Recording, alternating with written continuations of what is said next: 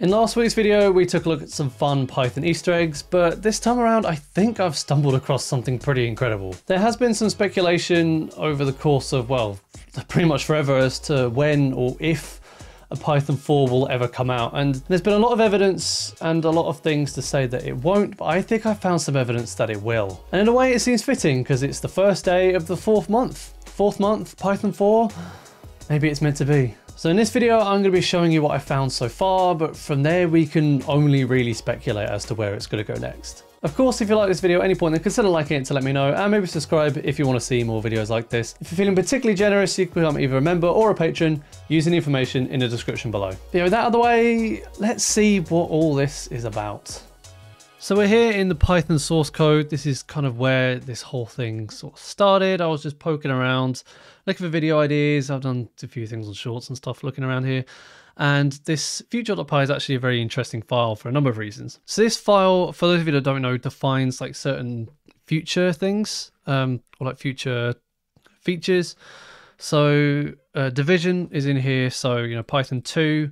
The division operator worked differently, so you could import, or from future import division, and you get the Python 3 behavior, which is what it says here. So it's introduced in 2.2, and then from 3.0, that's when this behavior became finalized.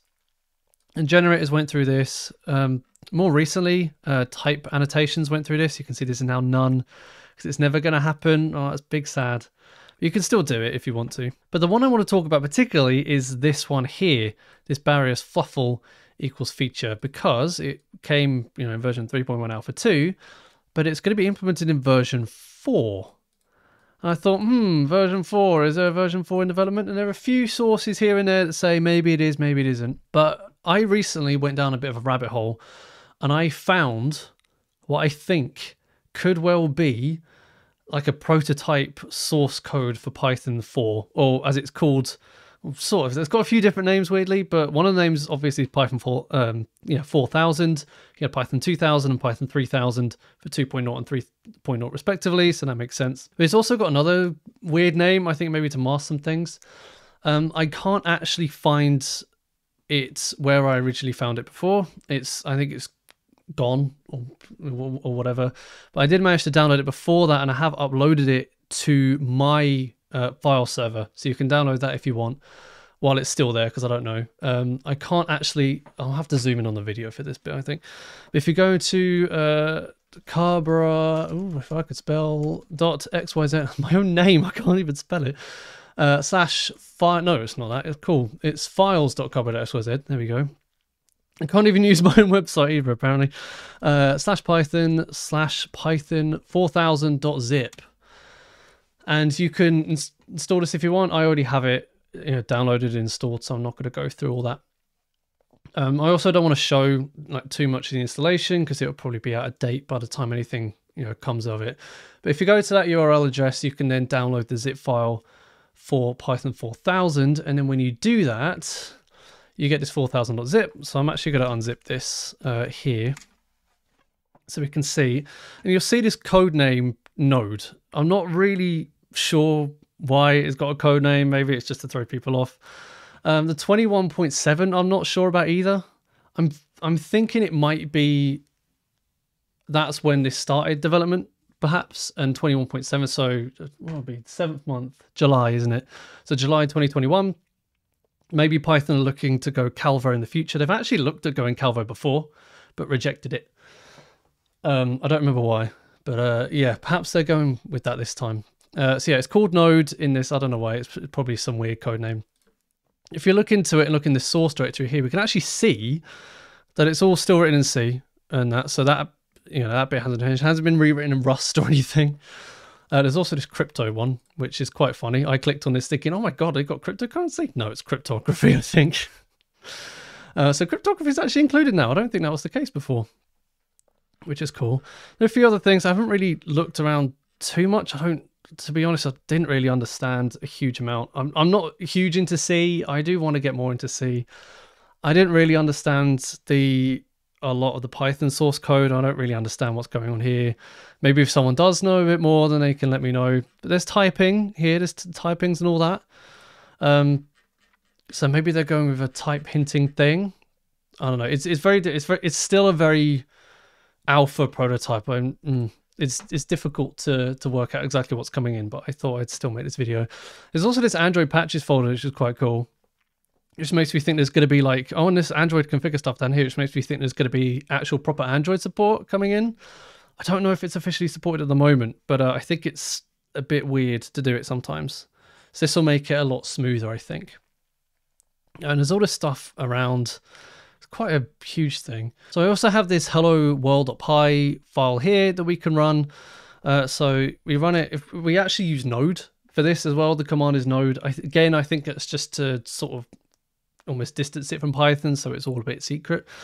If we do hello world.py, it will simply return Happy April Fool's Day! Woo! It's April the 1st and you got fooled! And yeah, all this is just an elaborate April Fool's joke for no reason whatsoever. I do wonder how many people got to that point and only then realized it was a joke. I imagine most people were probably realizing when it said Node 21.7 when it was coming out, and all the stuff with TS and that and whatever. So yeah, happy April Fool's Day. This is just a fun little thing that I wanted to do. Of course, Guido, the creator of Python, has said on multiple occasions that Python 4 is probably never going to happen. And if it does happen, it won't happen for a very, very long time. So yeah, chances of a Python 4 coming out are very slim. I do actually want to explain and make this video somewhat educational, the deal behind this 4.0.0 thing. So if we go into the code blame for the source, we'll see that it was part of, if we go to this one, it was part of the April Fool's joke in 2009 that introduced the diamond inequality operator into Python under certain circumstances. So I've actually already made a video about that. So if you want to learn more about all that, then I would recommend going and watching that. But this was, the feature flag that got brought in to make that Easter egg possible. But interestingly, I only found this out today. It wasn't originally for Python 4.0. If we look at this commit, we can see that it was originally set for Python 3.9 and had to be updated to 4.0, saying it was delaying the joke of Barry's Fluffle to Python version 4.0. Presumably because when this was created in Python version 3.1, maybe they didn't think they'd get to 3.9, and then suddenly 3.9 was coming out fairly soon. I'm not sure. I think this was 2015 it said? Or 2018. Wow, okay. Yeah, they saw that 3.9 was on the horizon. I thought, oh, we need to update that. So they went with 4.0, which again will probably never happen. So this Barry's Fluffle again will probably never happen. But this is just a fun little thing that I wanted to do. I keep saying that because I'm genuinely slightly worried that a lot of people are going to dislike this, but if they do, it was worth it for the memes. And yeah, happy April Fool's Day. Don't get fooled by misinformation online, especially of today, because there's a lot of it going around. To make up for it a little bit, I have got 3 videos rather than 2 videos planned for this week. So that should be cool. And I'll leave you with the knowledge that if you actually do try and download that file from the file server, you might find something waiting for you after all. Let me know in the comments exactly when you tagged on to the fact that this wasn't real. I'd be genuinely curious to know when people figured it out. I'd like to say a huge thank you to my amazing patrons and members on screen now, especially Mazard Washerman III for being so generous. If you want to see some other really cool Python Easter eggs, then watch last week's video where I covered 7 of them all in one video. And I'll see you in the next one where we do whatever we do next.